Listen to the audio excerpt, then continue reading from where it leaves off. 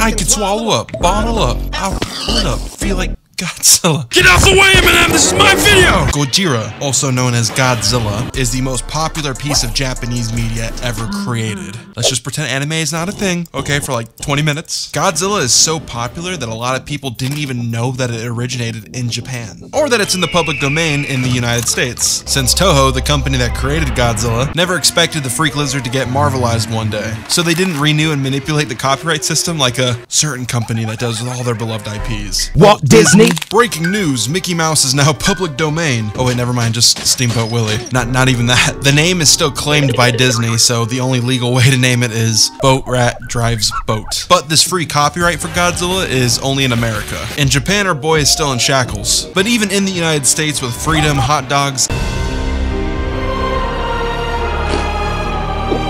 gunslinging, and that one place. Have you ever been to Ohio, sir? No. Japan still tried to sue the red, white, and blue because, well, you missed the shots you don't take, Luka Doncic. I'm not Japanese, and I was born in 2002, the same year Godzilla vs. Mechagodzilla came out, alongside Mike's new car. Does this have anything to do with Godzilla? No, it doesn't, but I'm keeping it in the video anyway. So yeah, I didn't really know anything about Godzilla for most of my life, other than its influence on American culture. I knew more about Reptar and Shelly from Frankenweenie than the real Godzilla. But then in 2014, when I was 12 playing, I don't know, GTA 5? Oh, my N-word, huh? The first Americanized version of Godzilla came out.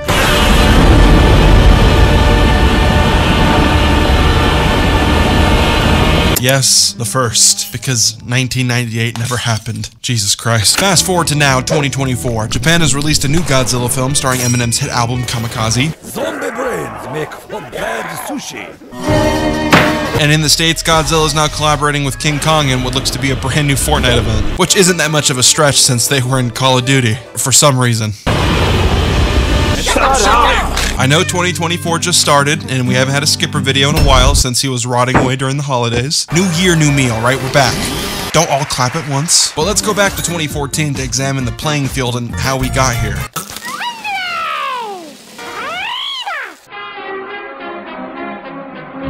Godzilla is super interesting to me. After the 2014 movie, I grew up and went to school and played video games and doodled in math books that cost a lot of money, but I didn't care because look at this drawing. Homie. But then at age 16, I was activated like the Winter Soldier to hate the 9-to-5 Matrix. Look, Mom, being a brain surgeon is cool and whatever, but I want to pursue the arts, aka the epilogue to what is eventually going to be homelessness.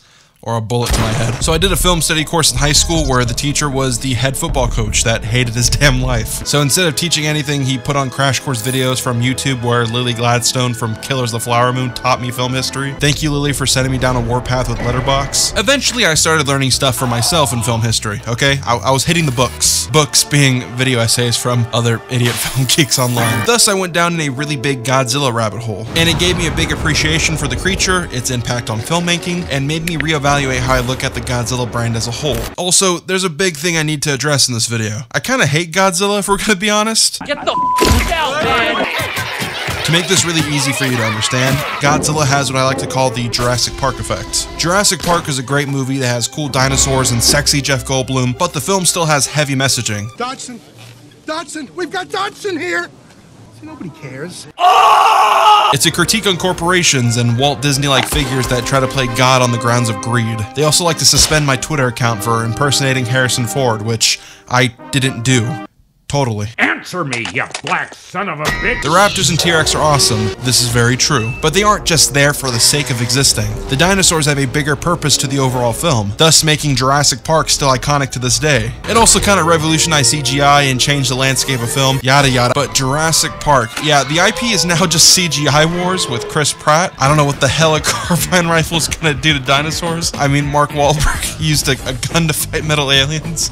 I give up. And while still making a lot of money, because they sure as hell did that, they have like no cultural impact at all. This is what happened with Godzilla. I don't have any nostalgia for the old Godzilla movies, yet I still watched them a bit when I was a kid.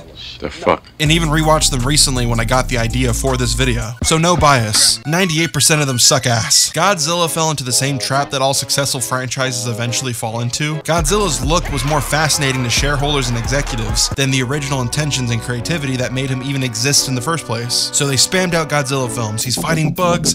He's fighting mechanized versions of himself. He's fighting three-headed dragons. He's doing shit like this. Because why the hell not? And some of the films are fun, I'll admit it, but for the most part, a lot of the legacy of Godzilla just reeks of cheaply made cash grabs. So when Godzilla turned into a cartoon for kids, a lot of adults stopped caring. What is this shit? So then the cycle reset, and this time Goji went to America, where the same thing happened again. We got a serious Godzilla, then people complained that it was too serious with not enough Godzilla, so the franchise became Looney Tunes. And the sequel somehow had worse human characters, and then people got annoyed with Millie Bobby Brown, the fat kid from Deadpool, and Alfred from Atlanta spilling water on a computer to fry Mechagodzilla's motherboard to save the day. And this made some people not really like Godzilla that much anymore. And now Japan has gone back to reset that cycle, and from ground zero, we got a breath of fresh air again. So yeah, Godzilla is in a constant battle of balance between being really serious and being really stupid, but the good is really good, so let's talk about that good. It's 1925. Some dude named Harry O'Hoyt made a stop-motion dinosaur movie called The Lost World, not the one with sexy Jeff Goldblum and people getting smoked in tall grass, but rather stop-motion clay, which leads us to 1933, where Harry inspired a guy named Willis O'Brien to make a stop-motion movie titled King Kong that had a giant monkey going apeshit. This then inspired a Japanese special effects director named Eiji Tsuburaya, who ended up being the co-creator of Godzilla, which means America was 2001's Jay-Z the blueprint to Japan. Eiji Tsuburaya was making movies until he met this guy named Ishiro Honda, and they both said, yo, what's up? You like movies? I like movies. But then the world started going beast mode, and then boom! Imperial Japan started going beast mode, and then ring ring, yeah, Honda, congratulations, you just been drafted to the Imperial Japanese Army. Pack your stuff, we go at midnight. And during this war, a massive toll was taken on young Honda. Then Honda came home, instantly went back to the grind and started making some movies. World War II was still going beast mode, so filmmakers had to stop making movies and instead were cranking out good old-fashioned propaganda. In the States, even Walt and Boat Rat Drives Boat were doing this as well. A Japan studio formed for this propaganda named Toho Studios that was showing all the cool tanks and guns. Look, they even put Call of Duty's World at War menu theme on the screen. The Mustache Man was going crazy in World War II as well, affecting the Lego Man that you can learn about in this video after you finish this one. Harrison Ford was still fighting Nazis, but this time on a train with a full CGI face, and uh-oh, Japan attacked Hawaii. Not just Hawaii, but Pearl Harbor. Japan was hyped. They threw a little party even, thinking that they just did something crazy. Then Toho Studios made a fake propaganda film about the bombing that looked so real it even convinced the USA that it was real footage. America wasn't having it. Chester, call in the big guns. Ring ring, yeah, hello Robert J. Oppenheimer, you're needed immediately. He then smoked his little pipe, put on his little hat, and played a game of telephone with his communist friends. Allegedly. Allegedly. He got tasked to make a big bomb codenamed Operation Manhattan. He then went to Los Alamos, New Mexico to cook. But somehow the guy who cooks in New Mexico got called Heisenberg instead of Oppenheimer. Heisenberg was a Nazi scientist in Germany, by the way. What the fuck, AMC? And in between adultery and literally being me, he finished the bomb, took it to Hiroshima and Nagasaki, and turned that bitch into Fallout 3, with the only sole survivor being Wolverine. Japan took the L and surrendered. Truman kicked up his feet and ate sushi off his stomach like me after editing 30 seconds of this video. And Japan was now under new management. In 1946, Honda came back to Japan to see that Hiroshima was decimated, and then went back to making movies. America had control over Japan, and said no more propaganda, no more emperor, and worst of all, women can now vote. Alright, who put that in the script? Was it you? Don't fucking lie to me. 1953, no more strict laws about propaganda. Happy, happy Japan. 1954. America started trolling and the fuck does that mean? America started trolling and did a nuclear test on their hydrogen bomb in the Pacific. The bomb was much bigger than the scientists expected, so the radiation caught up to a Japanese boat named the Lucky Dragon No. 5, which killed all the crew via radiation, and the fish market was completely fucked. Poor Japan, we know you love ethical fishing. We know you love ethical fishing. Yeah, Japan was pissed, and rightfully so. And this controversy pushed Toho producer Tomoyaki Tanaka to want to make a political film related to nuclear war. Like King Kong, America was once again the blueprint, with The Beast from 20,000 Fathoms, about a monster attacking New York after nuclear testing. Tanaka wanted to do the same thing, so Godzilla was made. There's a good video by Big Action Bill about the history of 1954 Godzilla in the description, check that out. But the original Godzilla is not like The Beast from 20,000 Fathoms. Honda didn't want to make the film to get cheers and applause. It wasn't a film that was made to be a good laugh or to be an entertaining blockbuster. Quite the opposite, actually. Gojira was made with the intention of invoking fear and anxiety while also raising awareness about the looming threat of nuclear war that is still present in today's discussion. Hell, one of the most popular films in 2022 was Christopher Nolan's Oppenheimer, with the exact same intentions and messaging as 1954's Gojira. Even the main scientist character in Gojira was based off of Robert J. Oppenheimer, who was regretful of the atomic bomb's creation and spent his life blackballing the hydrogen bomb, which the testing of that hydrogen bomb affected Japan and got Gojira made in the first place. Godzilla is used throughout the film in strategic ways, representing chaos to human characters rather than being used as a sole spectacle, which benefits the film since that level of restraint makes Godzilla a spectacle anyway by default. His destruction of Japan is to represent the atomic bomb used on both Hiroshima and Nagasaki, and it's sad and scary, and this is elevated by the human characters that are portrayed to be survivors of a tragedy. The ending of the film even has this Oppenheimer-like character sacrifice himself to kill Godzilla with his own made atomic creation, and the reason he sacrifices himself is for the sake of humanity, making sure that the knowledge to the chaotic power that kills Godzilla dies with him. Even Godzilla's death in the film is not celebrated and cheered. His death is instead seen as a death that never needed to happen. The film instead uses its conclusion to say this, rather than celebrating. 水爆実験がゴジラの盗塁がまた Gojira was still made on thin ice due to the hot tensions with the US, so the US is never blamed for Godzilla's creation in the film, but even without the politics of Japan and the US, Gojira is still objectively a war film that provoked a lot of discussion and thought. For 1954, the film is serious and gritty. The human characters serve a purpose, Godzilla serves a purpose. It pushes so many standards in the special effects world as well. It's a masterpiece in world cinema, and is not talked about enough due to it getting censored by the United States, which we'll talk about later. 1954 Gojira is also why I don't like it when Godzilla is an action prop. It just feels like Boat Rat drives boat to me, since I see the character more as a man versus nature, rather than fighting toys for children. This is why Godzilla 2014 by Gareth Edwards is the best version of Godzilla in the States. But even then, Godzilla doesn't really work in the United States. 2014 Godzilla is the most grounded of the Monsterverse films, having the most restraint while using Godzilla on frame in unique ways. It's still one of the best looking Godzilla films due to the directing by Gareth Edwards that relies a ton on perspective shots. This sentiment was even kept 9 years later in a spin-off show called Monarch that treated 2014 Godzilla the same way, even with it being abandoned in later films to a different visual style. Before even getting the reveal of Godzilla in 2014, you could feel his scale. While being smaller than both his King of the Monsters and Godzilla vs. Kong variations, he feels the most massive in this movie. Even for the antagonist Mutos, perspective shots are still filmed from the human perspective, making the creatures scale massively. It makes the monsters feel like real threats in the human world, and seeing the monsters from the eyes of kids on a bus, Marines on a halo jump, or a shot from the evacuation center makes this obvious fiction feel grounded. 2014 Godzilla is really good on this front, with a lot of homages to the filming of 1954's Gojira, before the direction became really stylized, since average moviegoers didn't like barely seeing the monsters, with human characters taking most of the screen time, and when they did see the monsters it was really dark.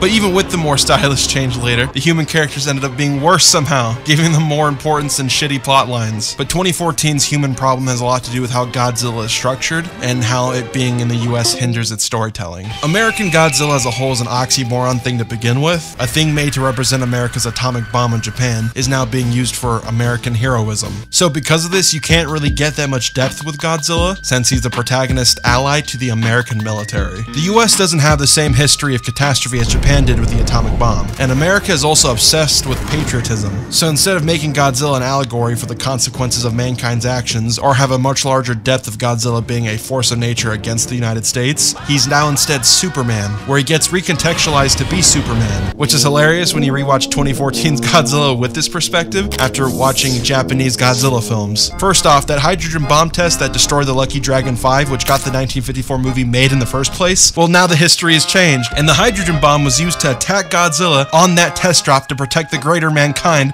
and it accidentally made him bigger. And after being threatened by this walking nuke and realizing there's nothing the US could do about it, it's now going to be the savior to America against the Japanese threat that was forced out of hiding by humanity that then attacks Hawaii, where then the Japanese threat gets killed by a walking nuke that goes down in a heroic sacrifice, and then he decides he's got one more in him, so he gets up and everyone claps for him as fighter jets fly by, saving the day as he goes back into the water. Take in mind, like, thousands of people have probably died to Godzilla, and by the looks of it, evacuation seems to be terrible. It's funny when watching it because at first Godzilla isn't even the main focus focus of this Godzilla movie. It's this Japanese threat that Walter White was warning everyone about, and then Godzilla only comes on screen to handle business. And when he's attacked by the US military, at first he doesn't even retaliate or go beast mode. This dude is only hyper-focused on destroying this Japanese threat, and shares this sparkle with the main character where they save each other. It's quite beautiful actually how much Godzilla cares about the whole world. No, he just cares about the US, because when he goes to China, even that shit gets absolutely decimated in his ego fight with the gorilla. Making Godzilla Superman is strange, and later in the Monsterverse they try to add depth to this. Like, look,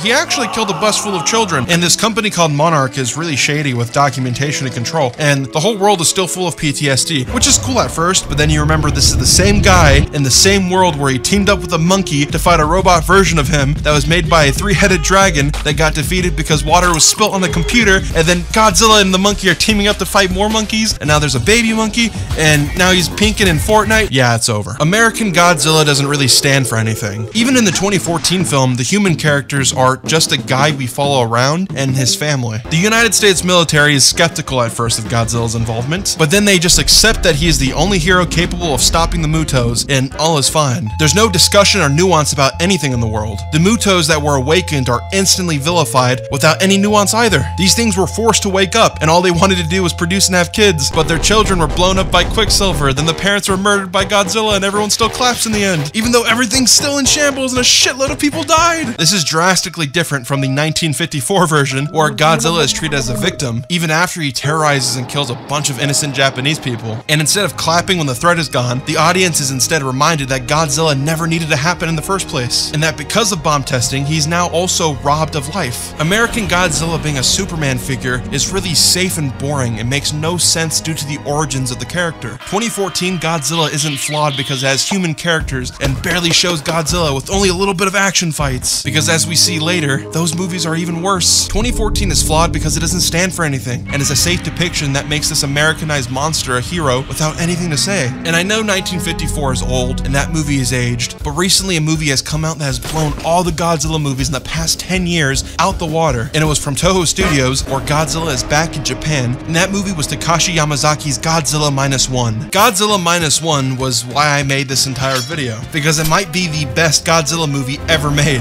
and it actually made me feel something. I'm a big box office pessimist, and lately American blockbusters have been safe, generic, and boring, which is no surprise that they've been flopping left and right because people are burnt out of high-budget mediocrity. So to watch a Godzilla movie with compelling human characters, nuanced discussion with critiques on the Japanese government, while having havoc and consequences that feel impactful, while also having an antagonist that is menacing, threatening, and terrifying, all done with $15 million, was beyond satisfying. If it wasn't obvious from the games industry, with companies like From Software and Nintendo, Japan could cook up some pretty cool shit. Godzilla Minus 1 makes American Godzilla look like an embarrassment, because it does everything better. Like 1954, Godzilla isn't a character, but more of a natural disaster. And for a natural disaster to have impact, first you need compelling people to be impacted. I cared about the human characters in this film, and I hated Godzilla for what he did to them. But the reason why the human characters were so impactful was because of Japan and how it's depicted. Japan is a place in history that has been through a lot of shit, which makes it a great setting for Godzilla because it goes hand to hand with its creation, like we said earlier. After World War II, Japan was in a low state, and the victims of both Hiroshima and Nagasaki, as well as the firebomb victims, were innocent people caught in the crossfire between feuding militaries. The movie takes place right after World War II, with Japan at its lowest point, which brings up a huge point for why this movie exists. It's once again an anti-war film where you're reminded that the Imperial Japan military was not great, and that the modern Japanese government is not that great either.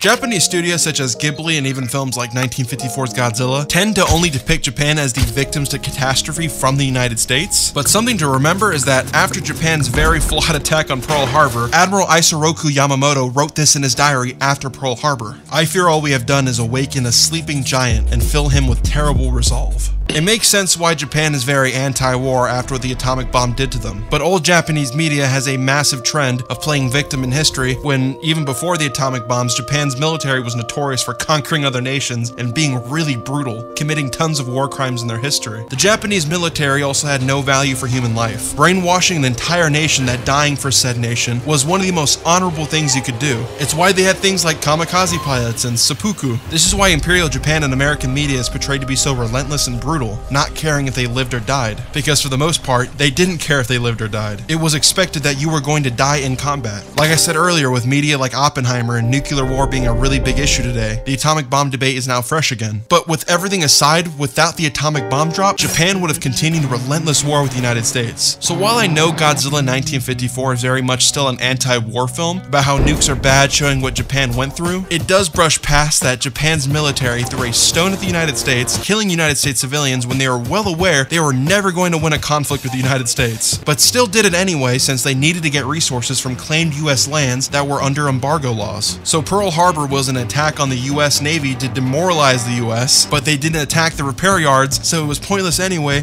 and got their whole nation nuked in retaliation. So while the ethics of the atomic bomb can be debated, Japan's military put their civilians in harm's way for no reason, which is why modern day Japan is more resentful of Imperial Japan when it comes to anti-war rather than the United States. Japan during the 1910s to 1920s was in a really good innovative period called the Taisho Jidai. Japan was transitioning to more of a Western democratic government with a lot of Western influence impacting culture, arts, politics, and many other avenues. I need to clearly state that Japan and Japan's military are two different things. Japan's military was a parasite to the Japanese government taking control from the inside, which as we know was the demise of Japan itself. I joked about it earlier, but people like Ishiro Honda, who made the original Godzilla, was even at fault for this. While he acknowledged how horrific war was, he still made propaganda films for the Japanese military, which led to this cancer spreading. Propaganda and military control started dragging Japanese society into their conflicts. Men were expected to go to war and die. It was seen as honorable to serve and die for your military. This is why I prefer Minus One to the original 1954 movie, because Minus One is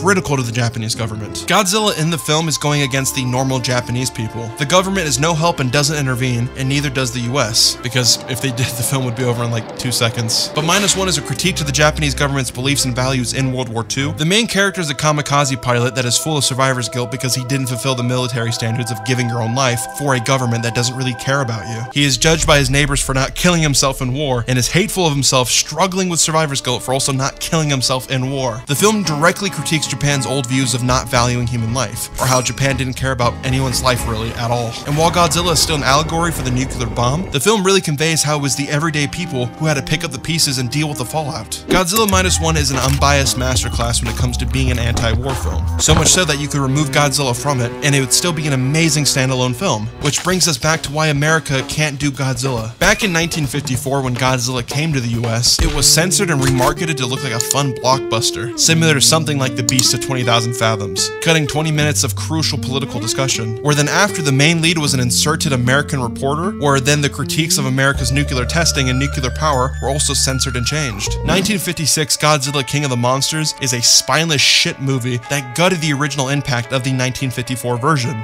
and represents how the United States often views critical media. So when we look at the depth of something like Minus One and then go back to 2014, you see more cracks of how 2014 has nothing to say. My friend Sweets is Online gave me a quote when we were talking about this video. If you want to know what the biggest piggy bank is in the world, look at the United States military, funding games like Call of Duty, movies like Top Gun, and many other pieces of media to display the United States military. You could get a lot of your budget paid when you display the military as heroic badasses. But now you have restrictions of being a puppet, not able to bite the hand that feeds you. United States propaganda is so prevalent that you might not even know it's propaganda. To film with American military technology and vehicles is expensive. Thus why the Department of Defense will give you money, tax breaks, and access to display the military in your film in hopes that people might want to enlist. But the catch is that the DoD has to approve your script and messaging of how the military is depicted. Thus we bring up Vietnam. The Vietnam War is heavily scrutinized in American history due to how badly they failed in that conflict and how it was overall pointless. So you have films that represent the brutality of the United States as well as the incompetence, like Apocalypse Now and Full Metal Jacket. And surprise, surprise, they got no funding from the piggy bank. Also, you know that movie Forrest Gump where Sheriff Woody was in Vietnam? Well, that segment was critical of Vietnam, so the script was changed by the Department of Defense because if they didn't, they'd also get no money from the piggy bank. When you do more research yourself, you see how much America cares about their image due to the films being seen nationwide. So they make sure that America looks cool and noble no matter what, even if the truth might not be so. So when you see Godzilla 2014 with a budget of $160 million,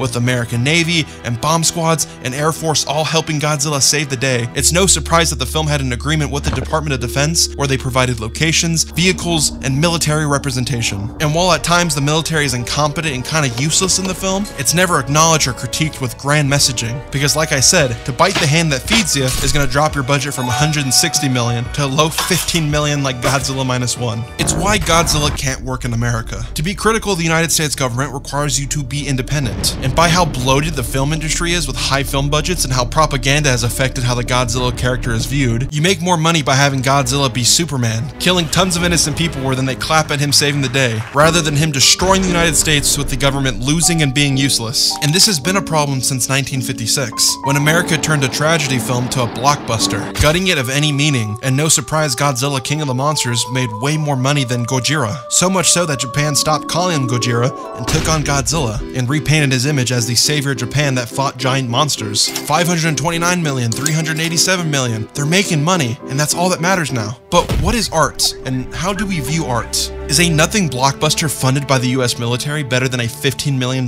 Japanese film with a lot to say because it made more money? Is King of the Monsters better than Gojira since it made more money? We're beginning to look at box office as this risk-reward system, where studios don't see the risk of making something if it can't possibly 10 times its original budget. If Barbie didn't make $1 billion, was it a waste of time? If Oppenheimer didn't almost make $1 billion, was that too a waste of time? And this rubs off how we view movies. If something makes a lot of money, it must be good, and if a movie flops, it must be bad. It's the same as judging a book by its cover. Yes, there's movies that spend way too much money not being creative because they believe they could 10 times their budget by simply existing. But then we get films like Gojira and Godzilla Minus 1, which are real creative works of art that stand for something, and matter aside from just money, and they need to be praised. But like how everything works, Godzilla isn't liked because of what it stands for, because what America saw was a cool giant monster that attacked Japan, not an allegory for nuclear war. And what they see now is a Superman figure that could sell toys. Godzilla has become a mascot to make money. It's why I can't enjoy the Looney Tunes version. It's why Godzilla can't work in America. But when it works in Japan, it works. And it works well. But if there's anything I can hope to get across with this video, it's to research the things you watch, and to give things with passion a try, even if you might not enjoy it. Some filmmakers actually give a shit about what they make, and use art to have a voice and tell stories without the dooming cloud of getting money from your pocket. Minus 1 is a must-watch, but I fear, like 1954, it won't be acknowledged or talked about in the masses, especially in America due to its subject matter and being a foreign film. 2014 Godzilla, you still look good and are shot very well and have the best roar, but you're nothing but a soulless, nothing piece of propaganda that breaks my heart. Subscribe to the channel, like the video. I now got a Patreon, by the way, where you could see how I edited this video in the future and can have your name pop up in the credits. Goodbye. Just got hit with a 50K tax bill, 300 racks in a year. How does that